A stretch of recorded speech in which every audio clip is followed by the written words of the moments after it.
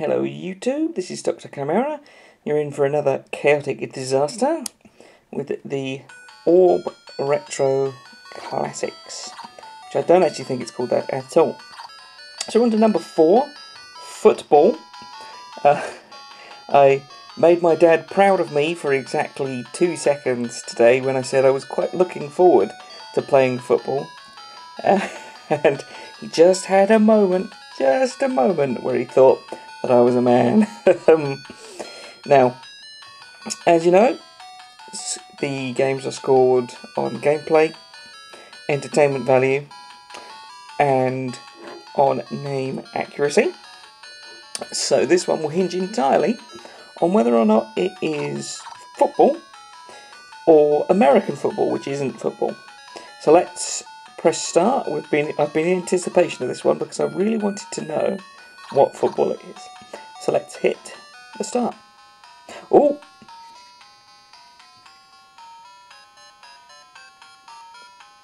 Excuse me.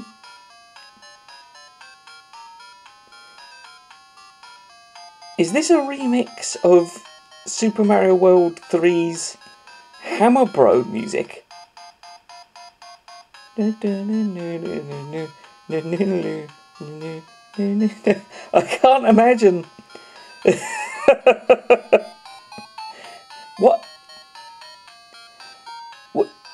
I'm just genuinely speechless. I don't understand why this song is playing here. That's familiar, at least.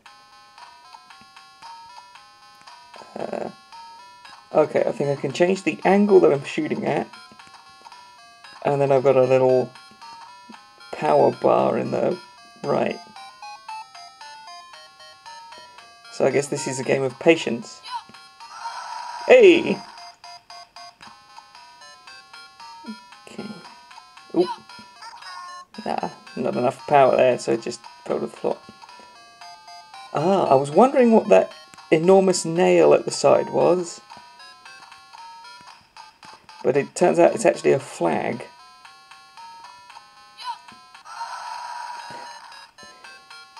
Oh, no, that's wind. Is that wind? See, I was wondering if that was measuring some sort of failure on my part, but no, that's wind. This is actually much more complex than I thought it would be then. I mean, it's not particularly complicated. What on earth did he just do there? He did like a kung fu kick and then caught it with his face. Okay, so the wind's going left. So if I shoot it forward when he's over there. Yeah, slipped it just past. So it seems that when I get a ball in, I get one down here. So I guess theoretically this can go on forever.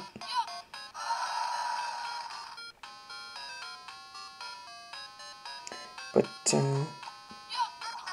it's definitely a game of patience.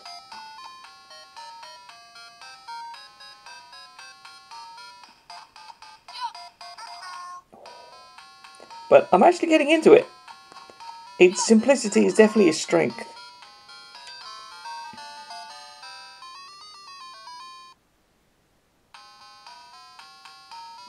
I mean, it helps that it's got one of the better Super Mario songs. Nintendo, don't sue. I'm just playing the game. I didn't make it. Oh, pitiful.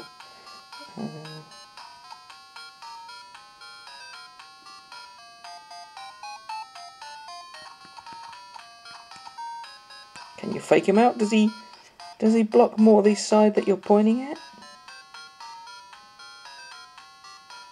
Or does he just go back and forth? He just goes back and forth. I really like that. Like, who's making that noise? Is it Blue Shirt Man? Is it Red Shirt Man? Is it someone in the crowd? Is it like a little pixie that's haunting them?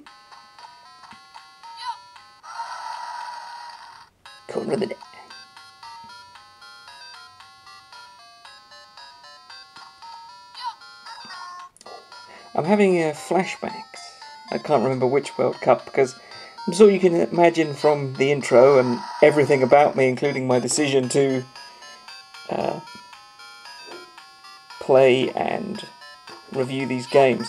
I'm not particularly sporty, but I remember a World Cup in which my dad, my brother and I were all sat, all hinged on a penalty, or whatever you call this. And my dad said in very hushed tones, so hushed and quiet and reverent, because everyone just picture the net rippling, picture the net rippling, ball in the back of the net, ball in the back of the net. And all three of us actually closed our eyes, and we all chanted, either out loud or mentally, ball in the back of the net, ball in the back of the net, and attempted to use the magic powers that is passed through our bloodline to influence reality with our dreams. And I don't think it actually worked. But at the time, making fun of David Beckham for being incredibly stupid was a common source of jokes. I don't know if he actually is, I've never met the guy. But plenty of very old, stupid jokes were changed to put David Beckham's name in them. Much like many old badass jokes are changed to put Chuck Norris in them. And I remember the same year, but I don't know if it was the same match. I remember Dad making us promise that if he made a particular shot, we weren't allowed to make fun of him for any reason ever again. And he didn't make the shot. So in honour of that, here's one of those jokes that, in fact, the only one I really remember. David Beckham goes into a barber shop wearing a pair of headphones. And says to the barber, I'd like short back and sides. The barber goes, yeah, sure, but we'll have to take the headphones off. He goes, no, that's far too dangerous, far too dangerous. You just have to cut around them. So barber does his best. He's cutting, snipping, and he gets to the point where he just can't do any more unless he takes off the headphones. So he says it again. He says, we'll have to take the headphones off. He goes, no, far too dangerous, far too dangerous. And eventually he just surreptitiously slips the headphones off, and Bex doesn't even seem to notice. So he just happily snips until he's done. And he goes, so that wasn't so bad. No response. He goes, David? David, you're okay? No response. So he takes the headphones and puts them to his own ears.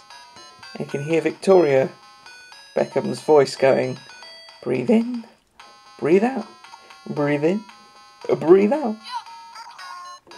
I know it's not very good, is it? But that's the sort of thing that used to make us laugh in the in the early 2000s.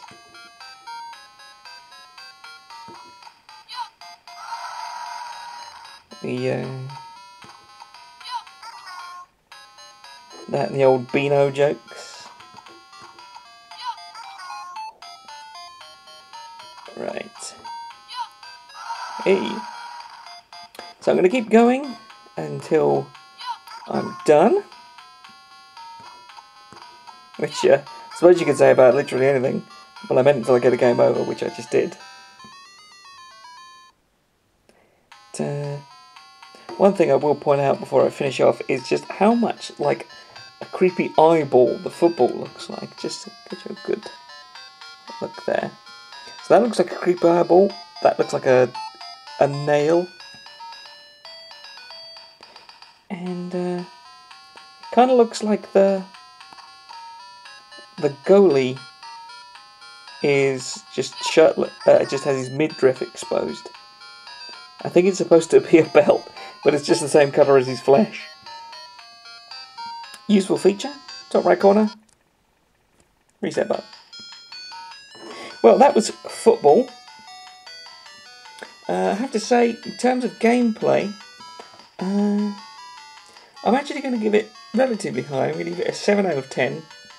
And then I'm going to bunch that up to an 8 out of 10, just to make my dad happy.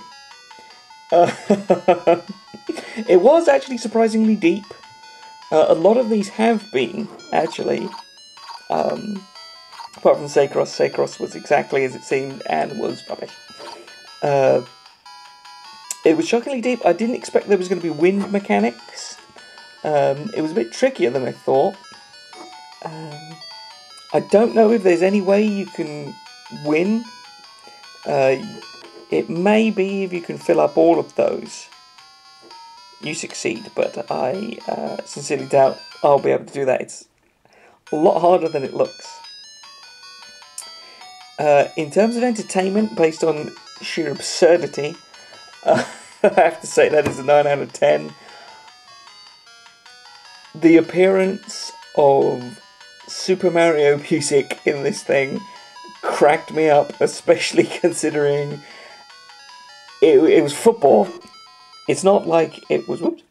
It's not like we were playing Hammerman. We were playing football. And the Super Mario Bros. 3 Hammer Bros theme kicks in. Genuinely left me speechless. 9 out of 10. And in terms of name accuracy, it wasn't really a game of football. It was a penalty shootout between two people rather than a squad. So I'm going to go ahead and say 8 out of 10, because although there were footballs, it wasn't actually a game of football. So this is actually scored quite well. Overall, football did pretty well. Well, that's it for football. Tomorrow we'll be playing Gang Tai 3, a name that I will go into depth on how ludicrous I find it in tomorrow's review. Otherwise, this one is going to drag on for an extra 10 minutes. But thanks for your time, and I'll see you tomorrow for Gang Tai 3.